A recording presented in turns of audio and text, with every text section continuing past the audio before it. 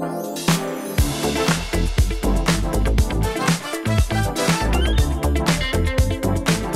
guys, it's me Pratima, and today I'll be talking about the new Realme 10.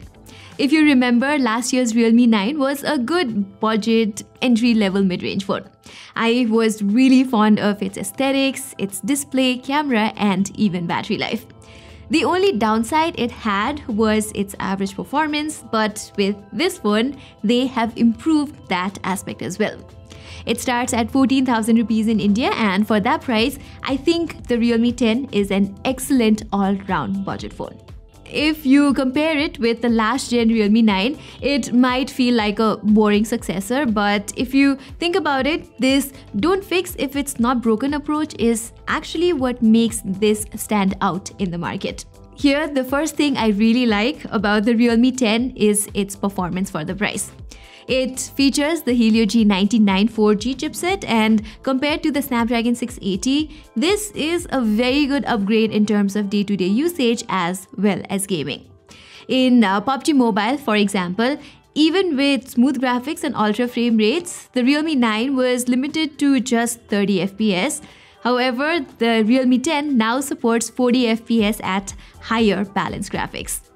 It also supports 60 FPS gameplay on Call of Duty Mobile in multiplayer mode, and high FPS games like Mech Arena can now give around 80 FPS on average with graphics set to high.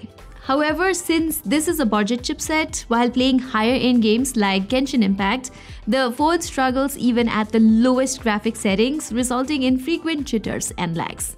But if you're not a gamer, this phone does quite well during everyday chores. Even multitasking with a few light to medium apps is not a problem here, but just don't expect to glide smoothly through 18 different apps as implied by the company. I tried multitasking with around 10 apps, and a lot of them needed refreshing even with the extended 8GB RAM enabled. Anyway, Realme's software complements the Helio G99 really well, and navigating through the system UI and apps is fluid thanks to the 90Hz refresh rate. But we know that Realme's UI is not the best when it comes to things like bloatware, so if you're looking for a cleaner experience, I would advise you to uninstall or disable those unwanted apps as soon as you boot the phone. Also, I'm a little disappointed to see that the phone comes with Android 12 and not 13 out of the box. But according to Realme officials, they are rolling out Android 13 on this phone very soon. Realme also promises TÜV SÜD certified 36 months fluency experience here. For those of you who don't know, this certification shows that smartphones will work smoothly even after 36 months of use. Now, I have only tested this phone for about a month, so I guess it's too early for me to judge that. But if I'm able to test that in the future, I will make sure to leave an updated comment below.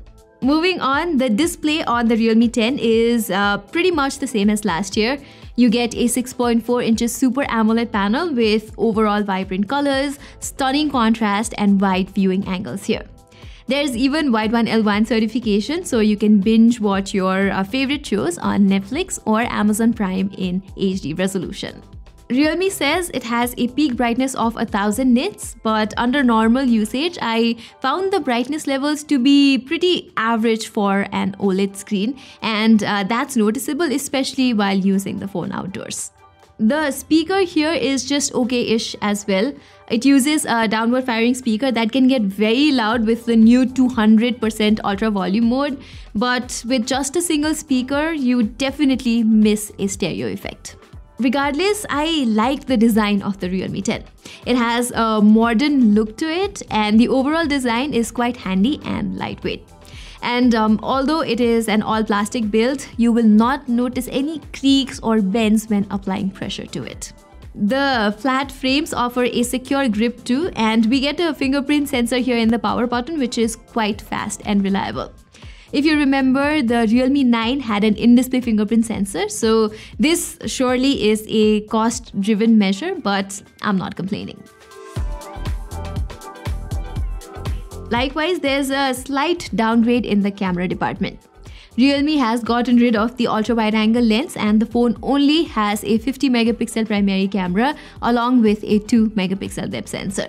Even the 50 megapixel primary camera is a massive change from last year's 108 megapixel shooter, which means the sensor size has drastically reduced this time. As a result, the Realme 10 resorts to artificial sharpening to make the photos look detailed. There are times the phone goes overboard with it and you get overprocessed photos like this one. But mostly during good lighting conditions, you can also get some decent shots from the Realme 10. I personally like the close-up shots that I took with this phone. However, the phone suffers significantly under low light. As you can see, the normal nighttime images are blurry and full of noise. Switching to the dedicated night mode fixes these issues to an extent, but the details are still lacking. The portraits, on the other hand, are pleasant to the eyes, although you can notice imperfect edge detection on some shots. The subject also looks a bit pale sometimes, but generally you will get good results. The selfies from the 16 megapixel front camera also have similar properties. The skin tone looks a bit washed out, but the overall output is not bad per se. They're okay. As for videos, you can record up to 1080p 60 fps videos with the Realme 10, but since it lacks any kind of stabilization, the output is nothing remarkable. Lastly, talking about the battery life, the Realme 10 packs a decent 5000 mAh battery that can easily get you through a day. And if you're not a heavy user, you can even extend it to 2 days. Likewise, it comes with 33-watt fast charger inside the box that can take the phone from 0 to 100% in just 75 minutes. Okay, to conclude, if you look at the competition like the new Redmi Note 12 or the Galaxy A14, they all have gone big on the 5G hype, which has shot the price up. So if you really don't care about 5G, the Realme 10 is the way to go. It has a fast and stable performance, it has a good OLED display, a long-lasting battery life, and I love its design too. It does have its shortcomings like its cameras, but overall the Realme 10 offers an excellent all-round experience for a starting price of just 14,000 rupees or 13,000 rupees if you consider the bank discount. So everyone, that was all for my full review of the all-new Realme 10. If you like this video, don't forget to give it a thumbs up. And while you're there, don't forget to subscribe and hit that bell icon. Till then, I'm Pratima Adhikari and thank you so much for watching.